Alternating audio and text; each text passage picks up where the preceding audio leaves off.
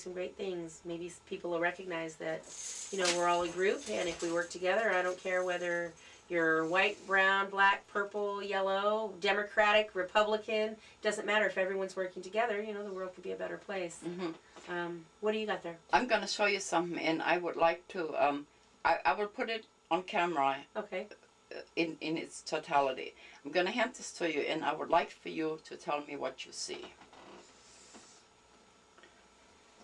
I see a picture of Obama that indicates that he's probably confused about his race and color. Looks like his hands are white, his head is white, so he's thinking like a white man, but he's actually a black man. Is that what that indicates? It indicates something different to everybody.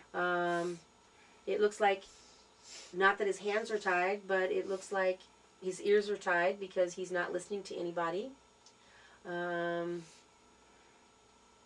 He's got America almost on his shoulder, on his sleeves. He's just deep in thought, but it looks like from what I can see, they're depicting him as a black man who's got he thinks like a white man. He does things like a white man with his hands. And he's got his ears tied with string because he's not listening to anybody. And I've never seen this before. Okay, I'm going to sit back then. Okay. I'll try to cover here in a minute. What happens is, did you read my newsletter? Which one? The last one. I'm not sure. She's not sure. It's my daughter. She never reads anything. I'm famous everywhere except with my family. Can you believe it? You know, I do. I actually do. There's a couple that I've looked at that have been really good. It's just weird.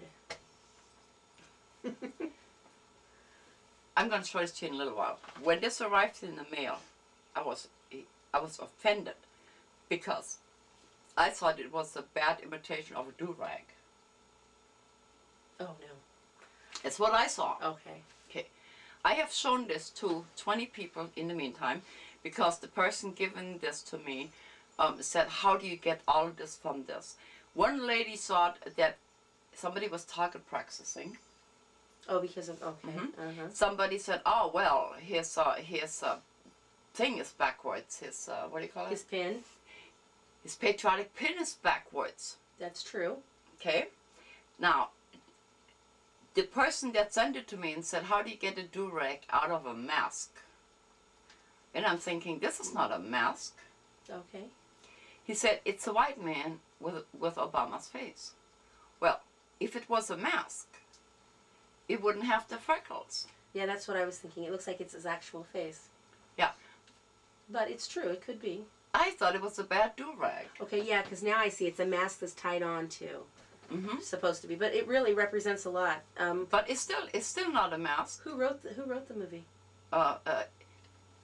It is a video about the Bilderbergers. And I thought it was Bilderbergers. That's a group of bankers. That goes into the conspiracy category. Okay. But I found it offensive. I love my friend, but I still do. And chances are he's never going to understand why it's offensive to me. What do you think? Well, I think that it's mocking Obama, to me, and Obama as a black man. And I think that you know, they still, you know, they say Obama's a black man, but then again you have those that say, well, you know, he's really not a black man, like he's confused. And the picture there is actually showing... Let me see if I can show it to you here. Yeah, for me it looks like they're mocking him and making jest of his actions, I guess. I'm not really sure. I've never seen that film. But well, I watched it 3 times, whether I liked it or not, because I wanted to be fair. I think it's a... It is offensive. Do you think it's on now all the way? Yeah, I think so. It's as close as we're gonna get, okay? Yeah. I think it is offensive, actually. It is, isn't it? Yeah. So this is your friend? Who? That sent you that? Yes, yes. We very open-minded, and we look at different things, and he didn't send it to me. Well, you know, there's always a line with friends, though. But see, that's not what he saw at all. Right. That's the whole thing. That's perception. That's the perception. So you know what the next newsletter is, right? Perception of deception. Perception. Yeah. Okay. Perception. How about deceptive perception? How's that? Yeah. You know. But here's the thing. We live in a time right now where people are in fear. You know, they fear the Republicans, and they fear this, and then they fear this, and here comes this man that's trying to unite everybody, and that worries people because they don't know what to do about that. Yeah, I think that's the case. I mean, as far as, what is it, Egypt was the last speech, you know, all of Wonderful that speech. was, I mean, that was touching all aspects of the life and religion and everything, and it all came in, and it was fair, and it was equal, and I don't think people can understand that. So that would be the same thing if they were all thrown in our family. They wouldn't know what to do with it. Yeah, but, you know, and the people that come into the family, you just have to tell them, hey, this is the way we are. This is the way we are. This is the way we do it. It might be the way you do it, and that's okay. You know, we're okay with that, but remember that this is the way we do it, and hey, come on, let's do it. So you don't have to eat our greens, and we don't want your tamales. Yeah. Well, no, I like the tamales. Come You down like some the of my tamales. greens. Yeah, so something like that. Yeah. The way you teach your children how to deal with that, has that any way changed recently, or? I don't think so. I think it's real hard for me with all aspects of raising kids in the way that they approach things, and it becomes very difficult when it has to do with race, because behaviorally I've always told them that if you have a confrontation, tell someone. If you have another confrontation, you tell someone. Third time, tell me, and if nothing happens and you're in a position, excuse me, but kick their ass. That's you know, and that's kind of what I tell them. But I also tell them that it takes two people to fight. Yeah. It takes two people to have an argument, and you know, a lot of times it's the bigger man that can walk away. Yeah. If you can walk away from an incident, you know, and sometimes they come home, hey, you know, I was going to get in this fight, but this is what I did differently, and you can only praise them for that, because there's always going to be someone there to fuel the fire. Always going to be there, someone to fuel the fire, and you know. Being my age, and I see everything going backwards again. Oh, go ahead. Say what you're going to say, and then I'm going to say something. I don't want you to forget it. Going backwards again. And I don't like that we are going backwards again, where we have to watch our back all the time. I would like to take a deep breath and go forward again. Do you see us going forward after this? You know, I think that... you was going to say something. I was going to say something. What I was going to say is, one of the things at Reeves Middle School, one of the teachers had pulled me to the side and had a meeting with my son. And some people may have been offended. This was a man, a black man, who was,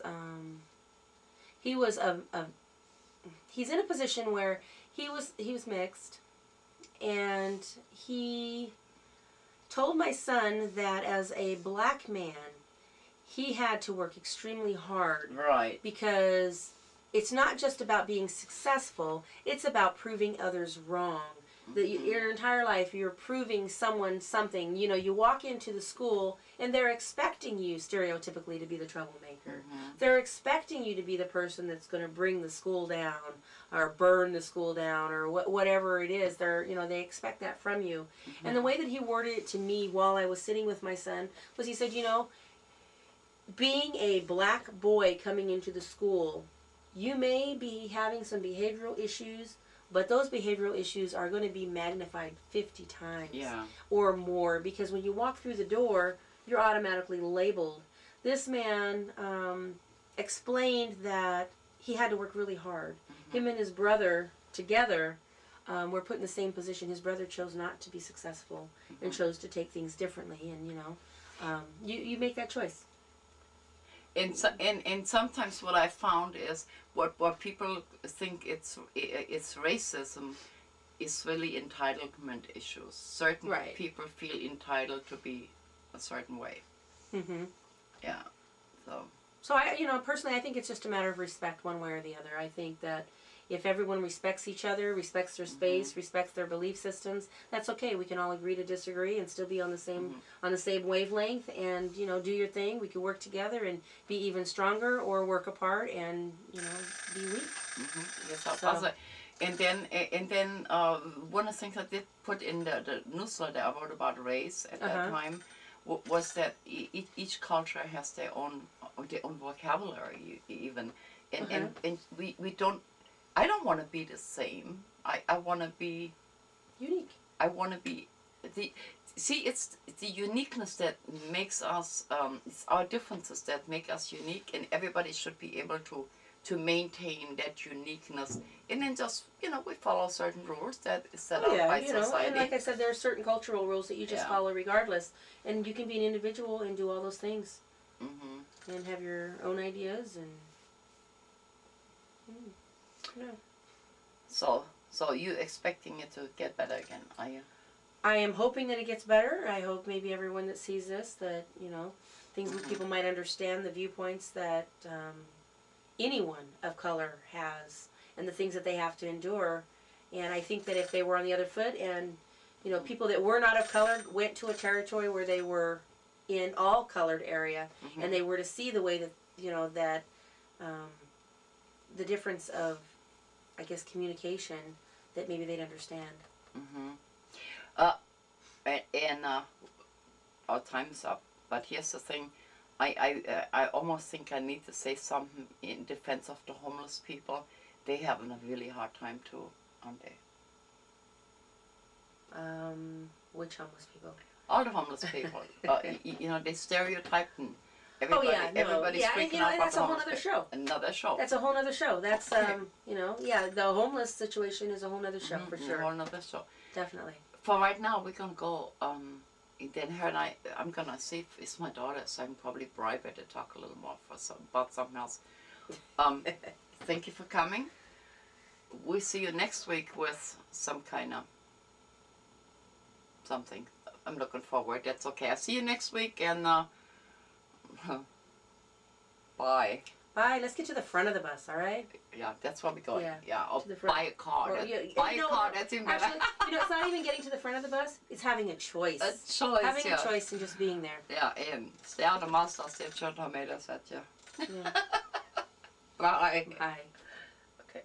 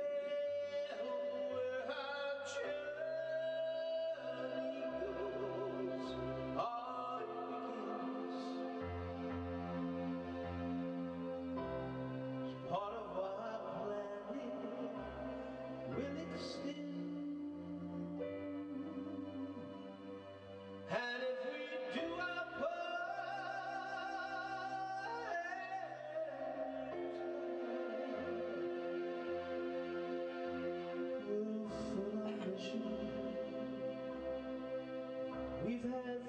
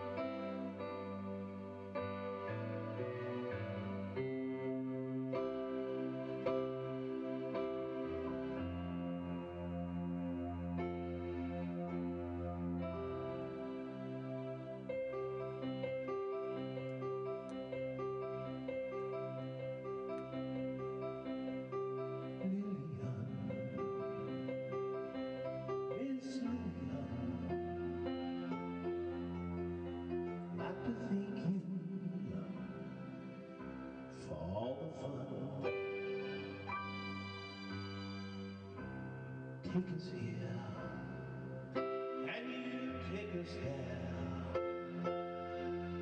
and it is just because you